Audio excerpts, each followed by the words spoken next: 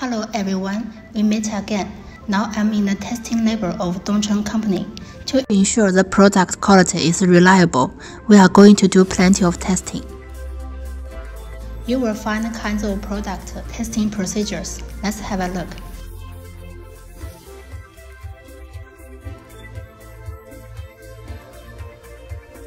Hello, Mr. Dai. Hello, Daniel. Welcome to DongCheng Testing Lab. What kind of testing can we do in this lab? In DongCheng Lab, we can proceed 5 kinds of testing. They are electronic testing, safety standards testing, EMC testing, ROHS, and performance reliability testing. Let's have a look at the lab.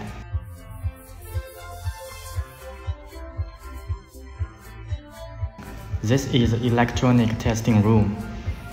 We test all lithium-ion battery cells, battery packs, and battery chargers. We all know the safety of battery is very important. Yes, so the testing standard covers IEC standard, GB standard, and UN 38.3 specification of transportation safety. Regarding to transportation safety, I think of every time when I'm in the airport, there is very strict checking for lithium battery. Yes, we have a full testing process for UN 38.3 specification of transportation safety, such as vibration, acceleration impact, short circuit extrusion impact, and low air pressure testing, and so on. By this kind of testing, we ensure the battery pack is safe and will not ignite and explode. What's this in the computer? It looks like a stock market chart. It's battery pack cycle life testing. What are those in the components? These are battery packs and those are battery cells. They will be tested for at least 300 cycles.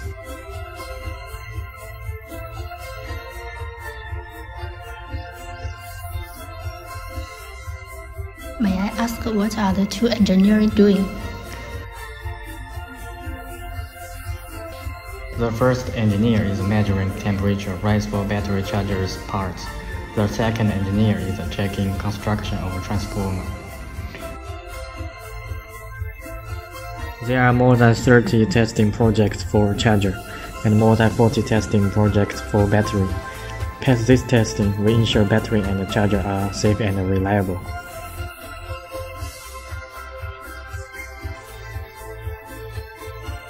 It's very meticulous. Yes, let's see safety testing.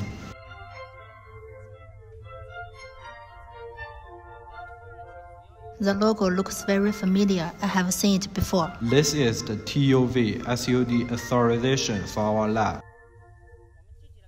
We have been approved by CNAS. Our lab also gets the authorization of CQC standard accredited test laboratory.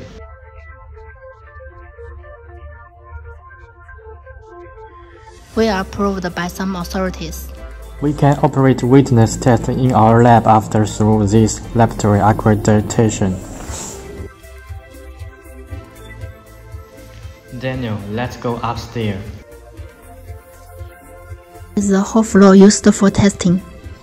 This is temperature rise testing room. What we are seeing is a temperature rise test of the safety regulation project.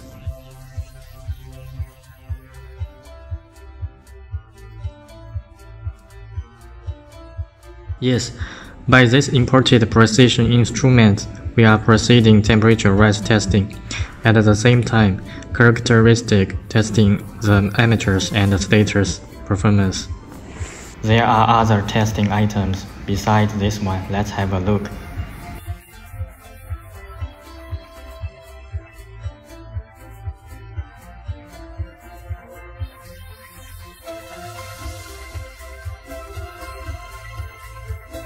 Now, here is the material testing room.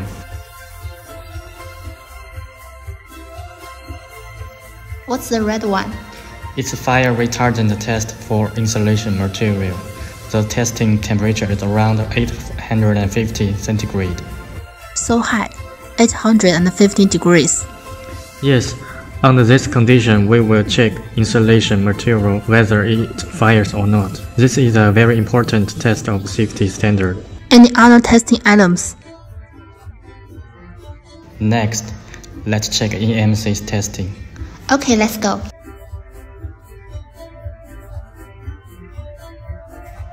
Here is the EMC immunity test room. Why do we do immunity test? Products are designed with an electronic circuit at present. Their ability to interfere with the environment must be tested to ensure their normal function. She's doing electrostatic discharger to battery charger. The testing voltage is 15 kV. Such a high voltage. Yes, to ensure charger works well under this condition. Let's see the fourth type of testing rules. Okay. Here is Rose testing room. She is measuring content of a harmful substance. Is this tested by the instrument like a printer? Yes, checking every component. The computer shows testing date. What are these components on table? The ROHS test is applied for each component of a power tool.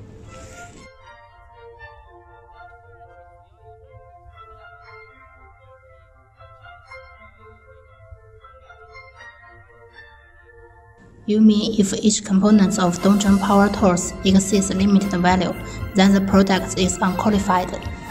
Yes, we will judge by different standards of different countries and regions. Wow, that's very strict. Yes, we have seen 4 kinds of testing.